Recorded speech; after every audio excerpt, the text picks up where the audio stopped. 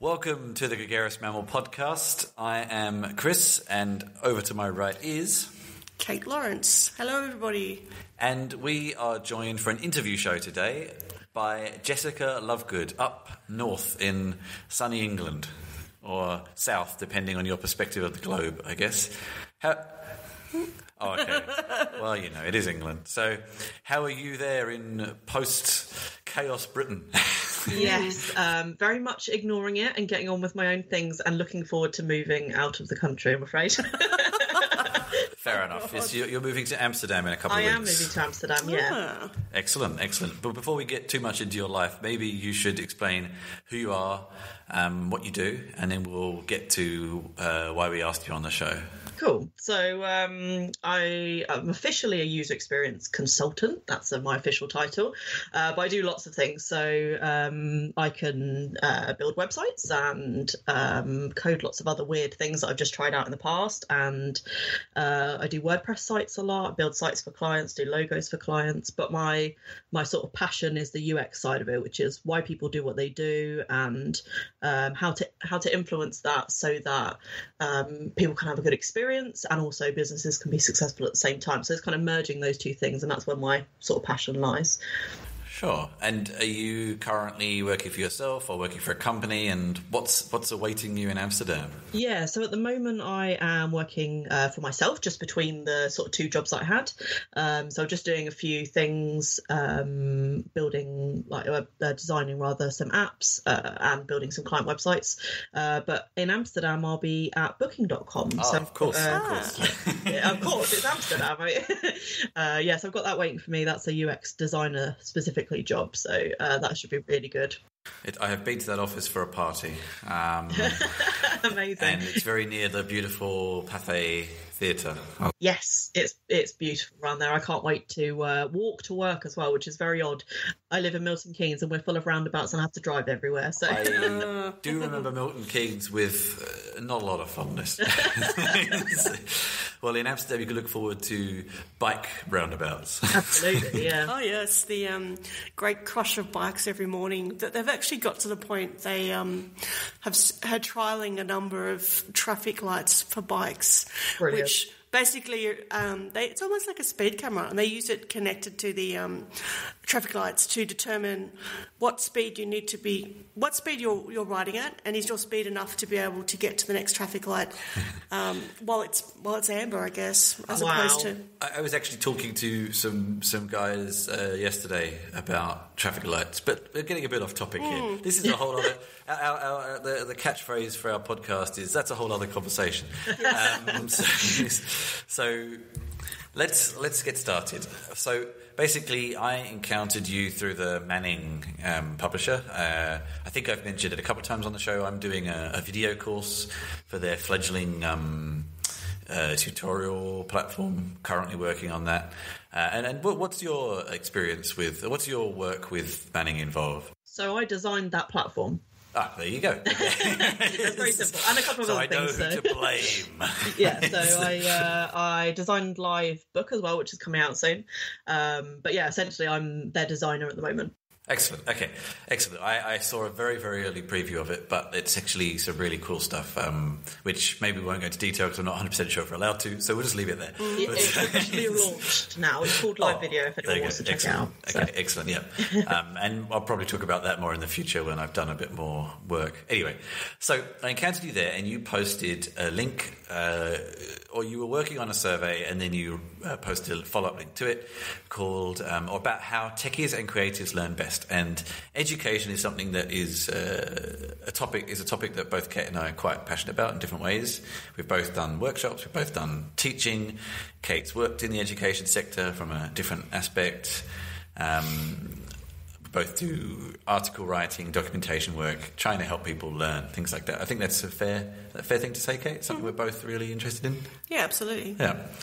And so I couldn't help but be interested in this survey you were doing, and maybe you'd like to talk about why you did it, and then let's talk about why you did it first, and then we'll get into what you learnt in a minute. So I guess I'm the same as you guys. I've worked in higher education a lot. and both my wife and my dad are both teachers, and it's something that as a kid, I suppose I wasn't really very into. So I was into the learning, but I wasn't into the education part of it. It didn't fit with me. I didn't like it. I was very naughty, and whilst I was really clever, I didn't need to kind of commit to all the rules and all that kind of thing. I was a bit of a rebel. So I've kind of followed education accidentally just for the jobs I've had, but to me, it's part of how we sort of move society forward, and you'll see in a lot of my stuff, I feel quite epically about user experience and using it in life. So part of this was because I believe in that, and part of it was because I'm gonna essentially launch a learning platform that's going to do web things a bit differently and make it a bit more accessible to people. So I mean, it's kind of a mess at the minute. So I kept reading things like, if you want to get into front end development, you need to quit everything and do it full time, and there's loads of random job titles that don't make any sense to anyone. It's like such an inaccessible it's creatives and it's technology, but technology more. So learning to code is really hard, and learning about websites is really difficult for ordinary people. So, for example, I have clients who go on GoDaddy because they watch the advert and it's £1 a month, and I struggle to explain to them like how that is not okay, and you should be spending £20, like what the difference is in the service. So I've been working almost accidentally trying to help people learn from like starting to code or starting to design or lay people. So that's where I'm kind of focused. So what I wanted to know was, how do people who are already there feel more comfortable? Like, what's their preferred go-to? Because then at least then I'll know what people aiming to get there will need. So that was my motivation.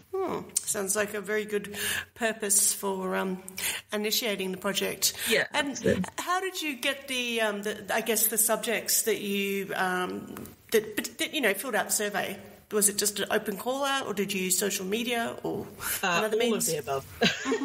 Yeah, so I mean, it was small. Like, I'd love to do it again and do it more specific. It was because it was just like a canvas. But so I use the Manning authors. We have a Slack group and the main Manning group. So that kind of covered the learning devs and current devs who are still learning kind of thing. And then I'm in a user experience group. So I got all my UXers and researchers and designers and stuff from there. And then I put it out on social media. So I got a few others and a couple of sort of more niche areas, and then writers as well, because I'm in a writers group. So I just kind of canvassed the groups I was in. So before we get to the kind of the results and the things from that, let's just actually talk a little bit more about the purpose of this. So I can now see in the article for the Better Web project. So you sort of touched very briefly on that, but maybe tell us a little bit more detail what you intend that to be. Yeah, so I mean, I'm being purposefully cryptic, right? Because because I've not released it yet. That's fair enough. But it's just going to be a learning platform. It's more about the ethos and the methods behind it. So I suppose one of the biggest things that I want to focus on is getting people into tech that aren't already there, or making people feel comfortable with tech when they actually feel quite afraid. And there's been a lot of things in my sort of career where I've had newbies with me or people that don't understand, and I've explained things to them and they've gone, oh, I get it. So things like hosting, for example, that can be really hard to explain to a client why they need to pay for both a regular payment and a domain, and I thought I already had my website, and do I need that builder? That could be a really complicated conversation. So I come up with an analogy, for example, for that. So I have this filing cabinet analogy where you rent a drawer of a filing cabinet from the people providing you with your hosting, and then you put all your website files in that filing cabinet, and then you put a label on the front of that filing cabinet which tells people which one's yours. So your domain is your label, and your files is your website, and your server and your hosting is that drawer for you, and you rent that off someone. So that explanation, just literally people go, yep, cool, no worries. And it's things like that. I've got a whole notebook full of these little analogies and little drawings and stuff like that. And it's just tapping into that really simple version to help people actually learn this at the start, because it's so difficult to get into unless you've been around it. So, for example, loads of devs I know kind of started with in the 80s with loads of old school computers, and you had to code it yourself then, and so they know things like that as a base. And I mean, even I don't. I've kind of done things in an odd way. So if I code now, I know how to do websites, but I don't know how computer works in detail, because I'm not quite old enough to have experienced that whole playing around poking things, and I never had anything like that at home. So I'm having to go back now. I've got a little Arduino kit and stuff like that, but it's taking a lot of time, and I'd like to take people on a path, really. So that's the idea of the Better Web. It's a proper stepping stone with proper paths that teach you everything to do with creative stuff and technology. I mean, this is actually so. I've had two very momentous kind of learning, actually teaching experiences. One more recently, one quite a while ago. Always teaching to beginners. One was like absolute basics of computers to a room full of. This was a little while ago when I don't think even smartphones were. I can't actually remember if they were even available, but they certainly weren't widespread yet. And teaching people how to use a computer who've never touched one was actually a really eye-opening experience. And I studied some aspects of the precursor to UX, HCI, human-computer interaction at university, which dates when I went to university, but anyway. And a lot of the kind of practices and processes you pick up there, you can throw a lot of them out the window when you meet a room full of complete beginners. And I found that really fascinating. And then fast forward, I actually can't even remember if it was last summer or the summer before, but we had some coding classes here in Berlin for the Syrian refugees. So that was also a very different experience. I mean, people knew how to use a computer, but they knew how to use a computer for internet and stuff like that. Coding is a whole different challenge, and we learnt quite a lot there about good ways to teach, concepts that do and don't make sense, and things like that. But so the aspect of what you just said, I actually wanted to go into a bit more detail, because it's something that has struck me has changed, is this discussion on analogies. And especially because you just mentioned the whole one of the filing cabinet. And it's one I've used a little bit in the past, but I've actually used the files in folders and folders in the filing cabinet and et cetera, but it's interesting you took it further. But of course, there's a lot of these analogies now that won't make sense to people, like the floppy disk to save, the filing cabinet. I would say a lot of people under a certain age don't know what these things are. Yeah, so absolutely. Is there a time you've encountered this when analogies just don't work anymore and they need updating? Yeah, absolutely. So I've accidentally mentored a young lady at my sort of contract that I had before at Cranfield University. And so she was doing web admin stuff, so CMS stuff. So, visually seeing things and typing words in and pressing buttons, right? But she was actually quite savvy with the tech. So if something was going wrong, she could figure it out and stuff like that. So I kind of took her under my wing a bit and taught her some things. And that analogy actually didn't fit with her. And I don't know if it was because she was younger. So she was about 22, but it didn't quite fit. So actually what I did was I drew instead, and really simple boxes and lines and building up a picture with drawing. So obviously my sort of design background helps a lot here. That method worked really well as well. So I've definitely swapped it up before, because sometimes people can't imagine things either. So quite a lot of people have trouble holding that sort of thought in their head and imagining a thing that you're telling them. So seeing it drawn on paper and not having to also remember it and picture it at the same time as you're learning it can be an even simpler way. And that I had to switch that up completely because she didn't get it. But I mean, it was the same premise. So I drew sort of a box that would have been in the story, the filing cabinet drawer, and then I put a sort of label on the front of it. I labelled the front of the box, so it's the same kind of thing, but just a much simpler version that they didn't have to think too much about because it was in front of them. Do you have anything to just add to this little bit of the conversation, Kate? No, I think we can move on to the next question. Okay. I just wondered if you had any experiences. I mean, when you used to do workshops, they were very physical workshops, so less conceptual stuff, I suppose. Yeah. So it's easier to demonstrate, maybe. Yes and no. I think... Yeah, I mean, I did... I've done a variety of different teaching roles. So, I think when you teach cooking, it is very hands-on. So it's about doing and learning by using your hands as a very physical process. And even just doing that, you learn how many people can't really struggle to read a recipe. It's like they see the name of the recipe, they see the ingredients, and they see that there's a certain number of steps they have to do, and they panic. It's like, and you go, okay, let's just take this back. Let's see, okay, what have we got here? We've got an onion, we've got a capsicum, we've got, a tomato, whatever it is. Mm-hmm. What does number 1 say? Number 1 says chop the onion. Okay, so you need to get a board and a knife. So if you go get the board and knife, you literally have to break it down that specific for some people. Yeah. And I think part of it is because of that kind of fear of failure. And I think this is a big thing when someone's learning something new at an older age. I often worked with a lot of older people learning cooking, like preserving in particular. I did a lot of preserving classes. And they're often people where the idea of preserving skipped a culture.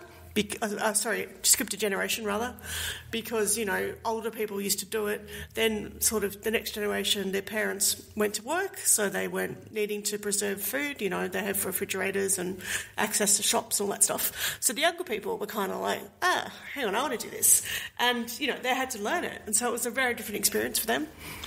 This is actually a very perfect segue into the next set of questions. Yeah. But it's also an even more perfect segue for a very quick plug. Because if you are in Berlin, or indeed in a similar time zone, because we're going to actually live stream it, at the Write the Docs, which is a community for kind of technical communicators meetup in Berlin, we have a talk entitled what your user guide can learn from a chocolate cake recipe. So it's an almost perfect plug. So I had to get that in. So have a look at that on meetup.com. But actually, the better transition, but I couldn't transition, but I couldn't resist that quick plug, was now into the actual demographic of the survey, your methodology. So I could read it out, but I'll let you. The question you asked and the available answers for this survey. Yeah, so essentially I just asked how people like to learn, because I could have asked we could have asked what their learning style is, and I tried to avoid doing that. So I've been reading quite a lot before I did this about learning styles in general, and especially because I've never felt I fitted into that, I feel that asking those questions like, are you this type of learner, don't really work.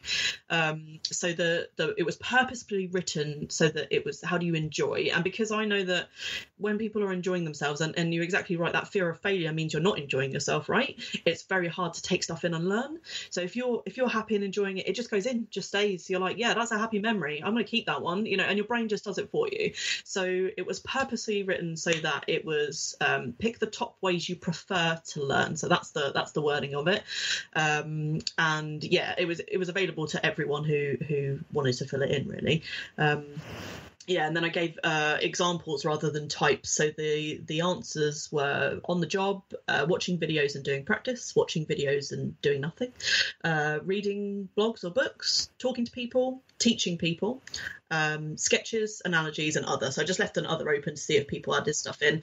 And there were some more traditional things in there, like I like to go to uni, or things like that. So traditional, like I like to actually go to a class or watch a webinar. But it was all sort of within the same categories. So some practical, some less practical, some video, some reading, some talking. It's all that kind of stuff. So let's get a little bit deeper into the results then. Tell us firstly the kind of the main group of respondents you've got. They were sort of overrepresented, I think, but you had a fairly mixed pie of respondents. So what sort of response did you get? Yeah, so it was quite mixed. And I sort of ended up grouping people together because it was a small survey. So I think there was 60 people that contributed. So if I'd have done a bit on the front end devs, I'd have probably only ended up with 5 people, and that's not really quite representative. So I sort of divvied it up into part design and part part development for the sort of analysis bit.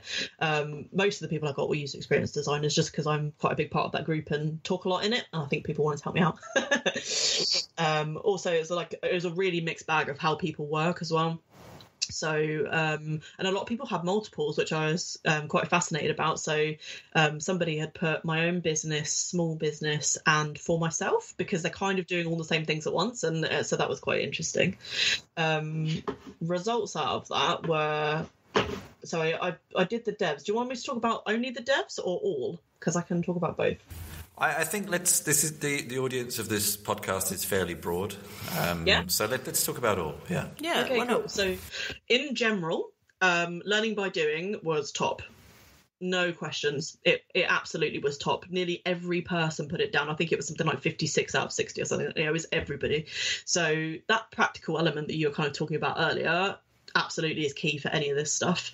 And I think the cooking thing actually is in that category as well. It's kind of creative, right?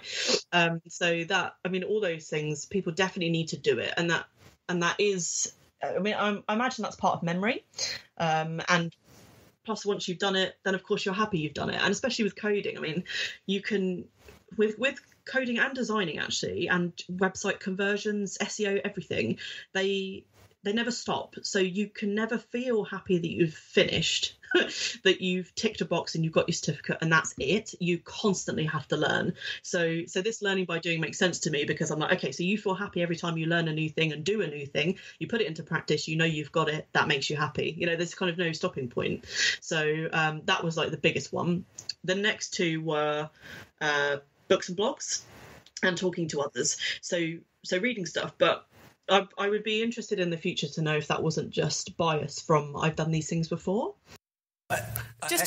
Sorry, you go first, Kate. Just a question now. When you mentioned blogs, for example, I mean, I notice when I look at lots of different, learning materials on blogs, they use screenshots quite a bit, which is something I've always found very useful personally. Yeah, or demos. So there's some really good things on how to use Sketch, for example, where people just make little GIFs in between. So you could be learning how to design a particular icon, for example, and it will give you a little GIF of the next step. And so you can see them doing it, then go and do it yourself. And actually, that's a mixture. So it's actually not just one thing. You're actually probably learning by doing at the end of reading that blog and at the end of watching that video. So that's actually a mixture of the things, and that works really well, because then people can pick what they're most comfortable with at the point where they're ready to do it as well. So could I propose a slightly negative angle on these results, in that could it be that the reason on the job learning as you do is one of the highest is you had a lot of people who aren't given the opportunity to learn? That's awesome. You could, and also if we look at the next couple, they're the kind of easier options. They're, if you don't have any kind of formal education, budget or allocation at work, it's the next easy thing to do. I mean, and that happens a lot. I mean, and a lot of the people were here because they're people I knew and stuff. So in the UK, I know it's actually really rare for a company to support you in that manner. And so unless you're sort of fresh out, then you are learning by doing. You're using your spare time, you're practicing on the weekend, all of those things. So yeah, absolutely. There's definitely an element of that, I think, and an element of so we talked about analogies, and because we've done a lot of teaching before, we've probably used that and probably sketched that, but whether a lot of people have actually absorbed that is a different matter, right? So the sketches and the analogies were really low, but I don't know if that's because people have actually never experienced it. No one's taught them that way. So traditional education got lots of tick boxes, but actually I'd quite like to take this like another step further and try it with people. So take 20 people in a room, do various techniques, which bit helped you the most, that kind of thing.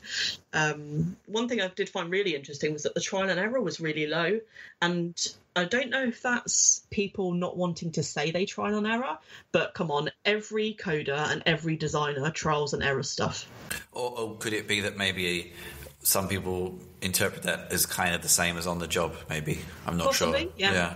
But you could tick multiple boxes, so if they thought it was both, they could have ticked both. So. I'm also quite interested by I like it when people sketch it out for me, because I think this is definitely a so it's also quite a low result. I think because in certain sectors, like especially UX and design people, they love to sketch. Yeah. And I get it, I perfectly understand it. But as someone, I suppose, like I'm a writer with a developer background. Yeah. I actually don't always find sketches very useful, and I tend to find for me they're slow.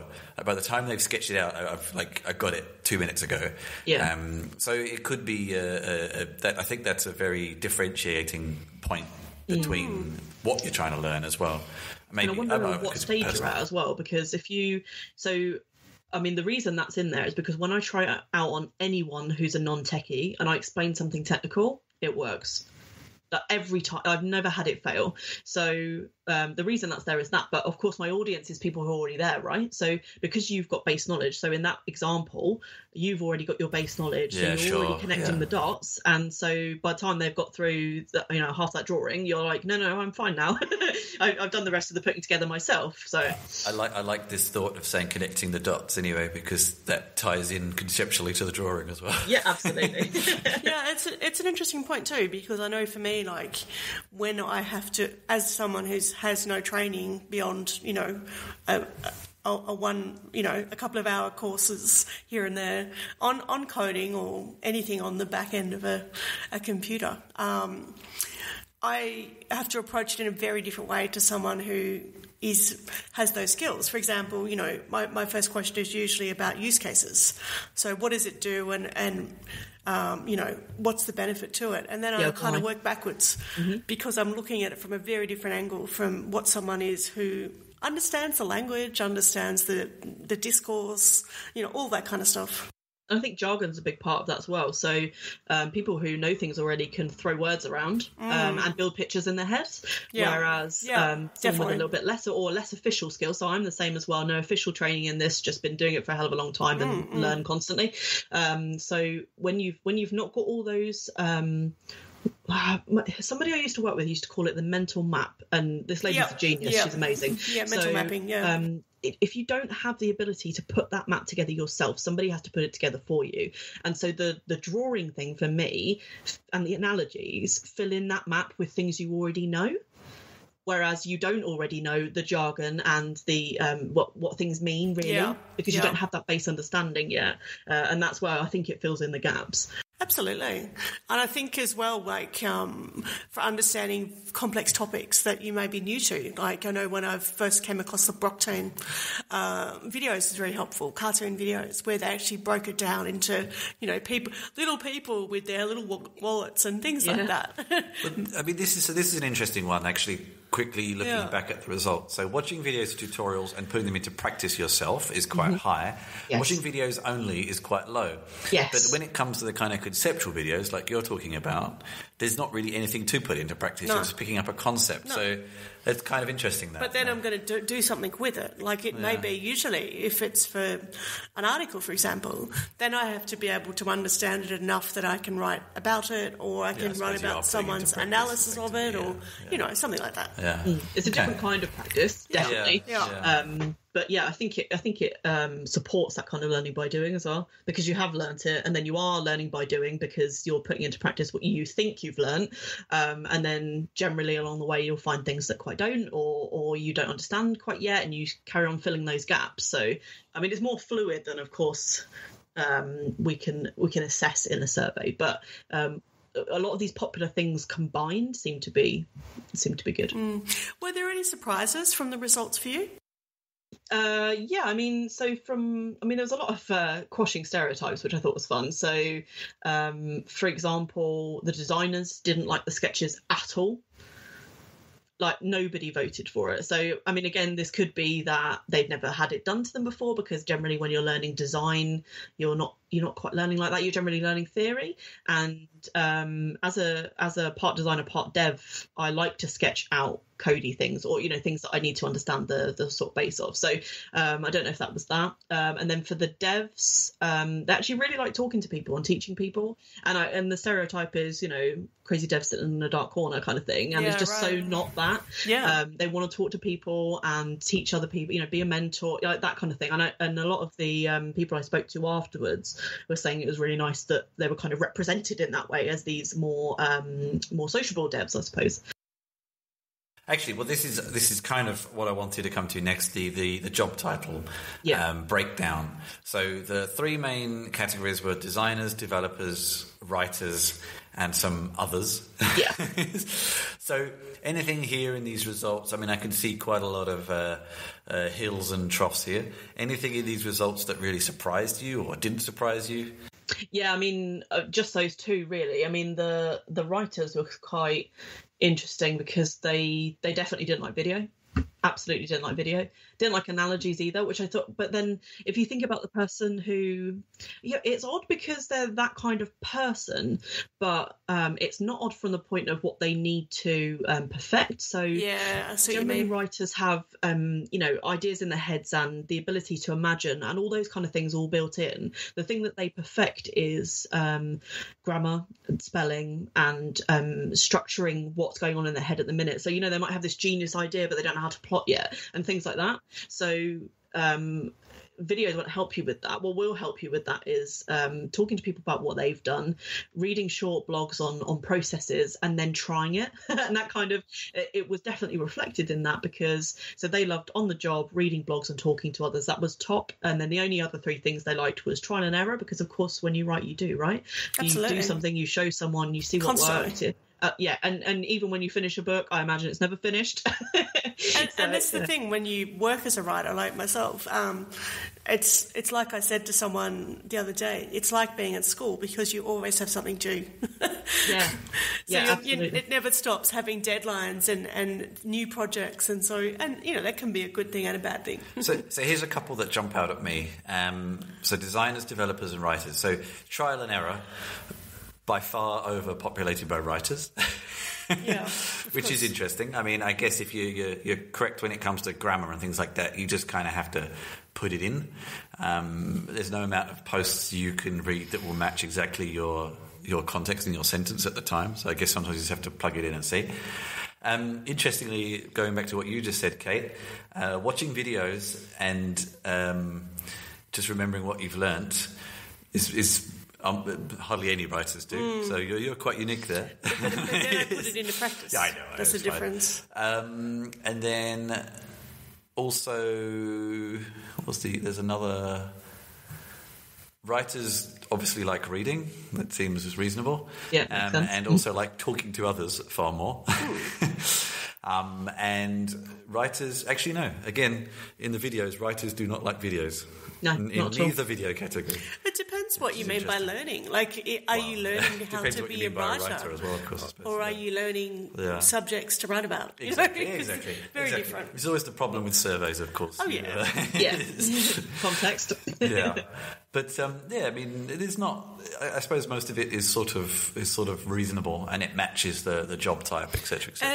And I'm just wondering how this will impact on your next project. Yeah, so my sort of next step is I need to finish planning the curriculum, because I need to do that Yeah, first. there is that. I need to actually do it. But no, I wanna then go back and do some practical research on.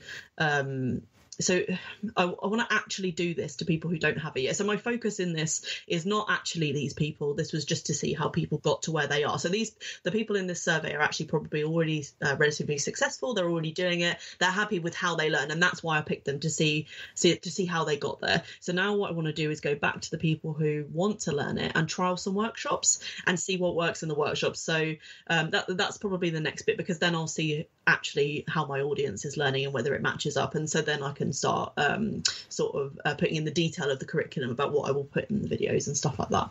Fantastic. And I like the final line of the article: stereotypes aren't everything, which is we all love a good stereotype, but actually, I find it interesting what you said about there's this stereotype, especially about developers, and whilst you do meet a lot of developers like that, and I would argue that a lot of them are the ones who've been doing it a lot longer.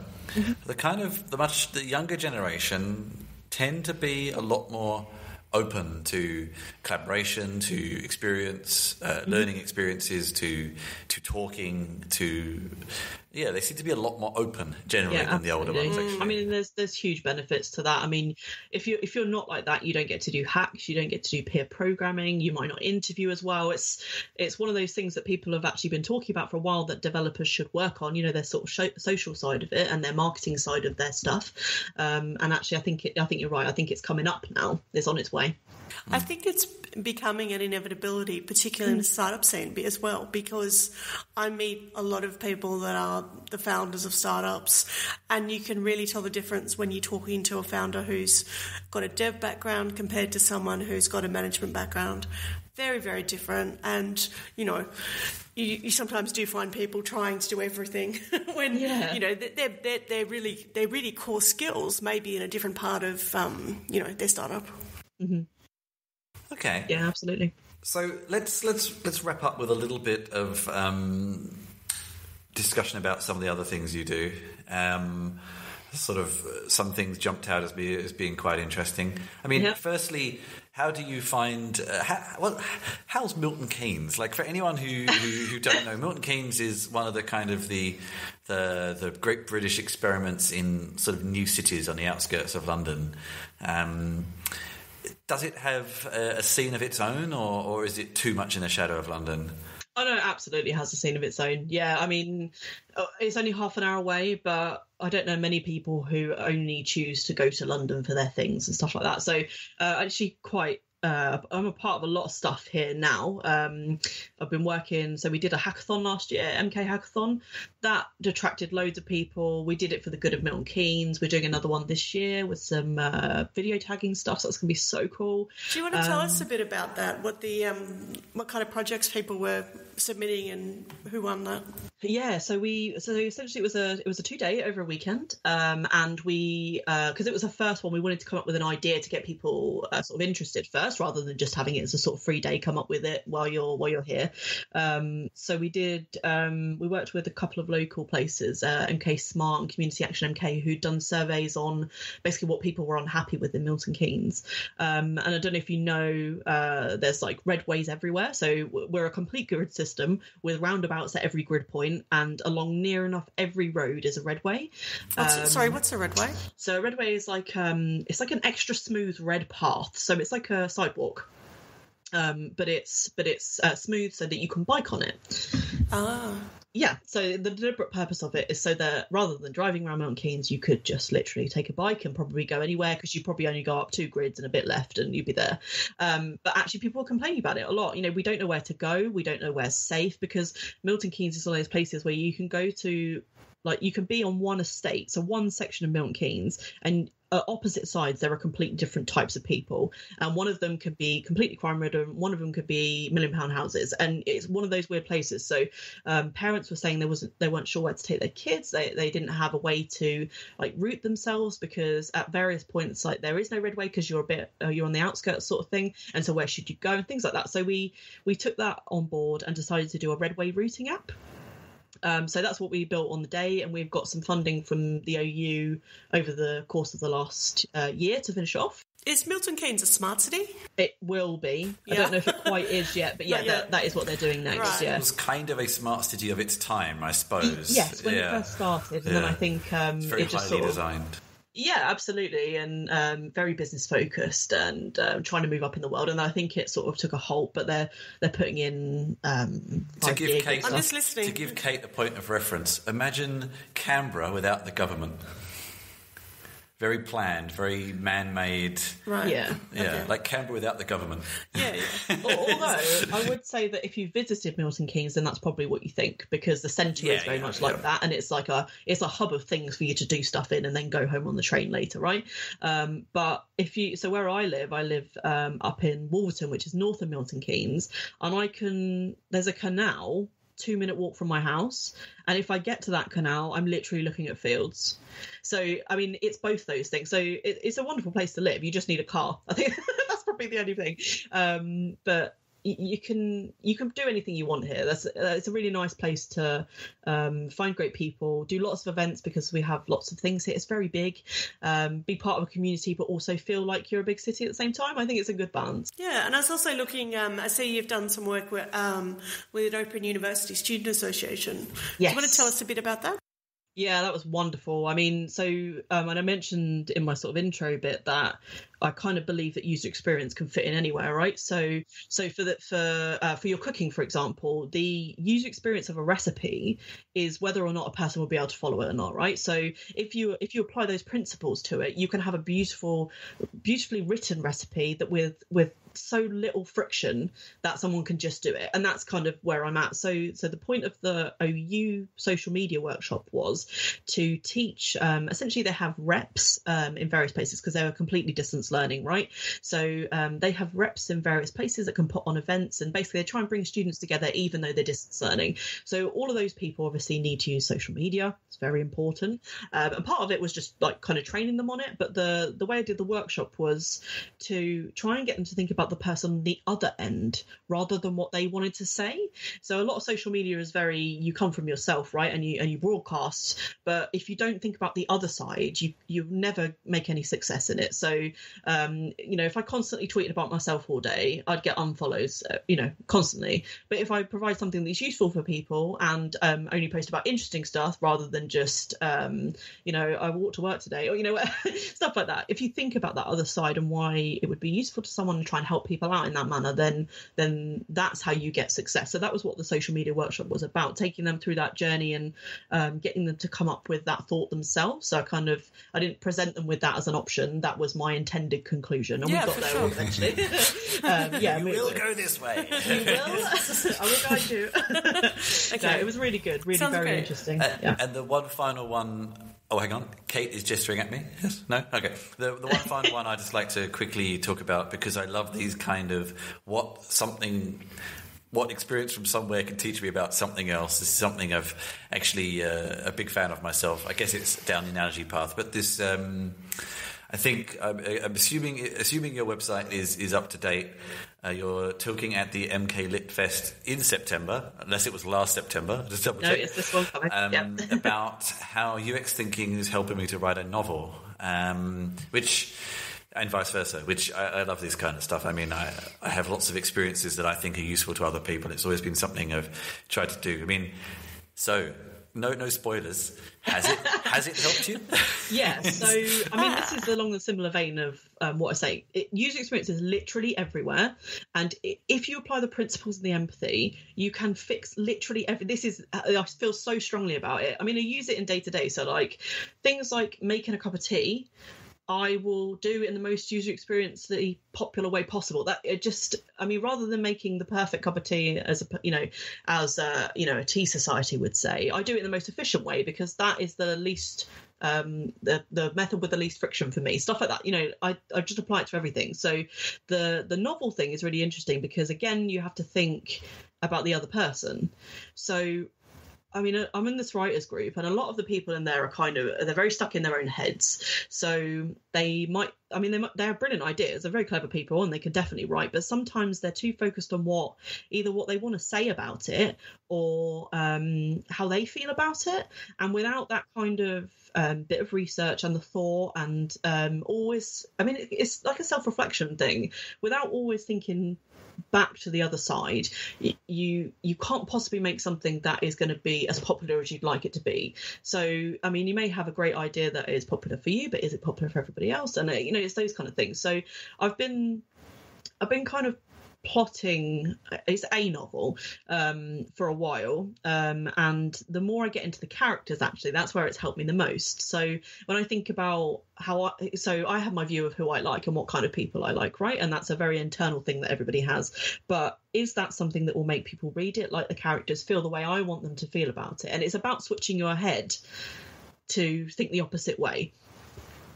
Yeah, and vice versa. So the writing of the novel has taught me loads of things about just stories in general. Yeah. So sure. now when I'm designing, I'm thinking about, okay, well, what's the process now that people are actually looking through my stuff? Because so for example, I've been working remote with Manning for this live video, and sometimes showing the designs is actually really hard. I mean, it sounds like a silly thing, but showing things remotely and making sure that everybody understands the point you're going to get across. Sometimes we'll have a meeting where I talk through it. Sometimes we won't. So presenting those in the correct way and doing it in a story manner that takes people along my thought process has been a really important thing. So the more I write stories and do that bit, the easier the design story gets. So the picture version of a story, you know.